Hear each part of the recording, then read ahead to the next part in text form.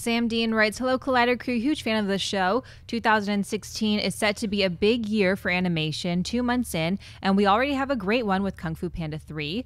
With the remaining non-anime films coming out being Angry Birds, Finding Dory, Ice Age Collision Course, Moana, Ratchet Clank, Sausage Party, The Secret Life of Pets, Sing, Storks, Trolls, and Zootopia, how would you rank your anticipation for these films? I'm not going to rank them because there's too many to give thoughts of, but I'll tell you the ones that I'm looking forward to the most, and it's the marketing that has done it, and that's The Secret Life of Pets. That the trailers for those, the Super Bowl spot was okay, but the trailers I thought have been wonderful, and the voice cast sounds terrific. It looks great. It sounds great. Obviously, Finding Dory is going to rank up there. I am oddly curious about how Sausage Party is going to be. That could be a unmitigated disaster. Was this a sausage party? Yeah, it's a sausage party. We like sausage. We like sausage party. Or it could be awesome. You know, one of the two. Zootopia could end up being really good.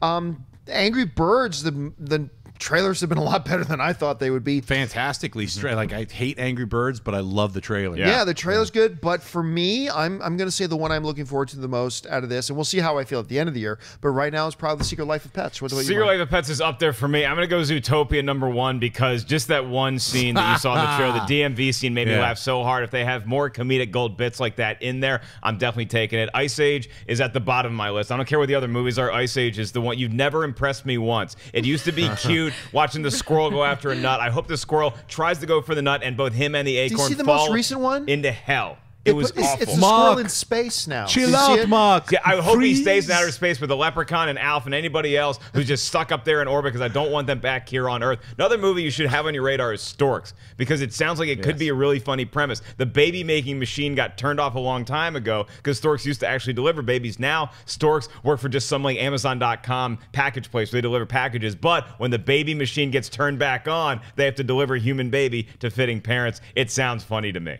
Yeah, I agree. Storks should be fun. Zootopia is high on my list. I also Freeze, Ice Age. No. Goddamn squirrel. Yeah, that Sausage Party. I'm interested. I want to see what kind of sausage party this is going to be. Is it going to be that kind of sausage party? I don't know. It's a lot of animation. It's like, how many did you say? 13 animated films? That's a lot. That's almost too many. No, there's never enough. I want to see more of them. Hey guys, if you like this clip, click here to watch the entire episode. Also, make sure you subscribe to our YouTube channel because it'll help you stay up to date with all the stuff we've got going on here at Collider.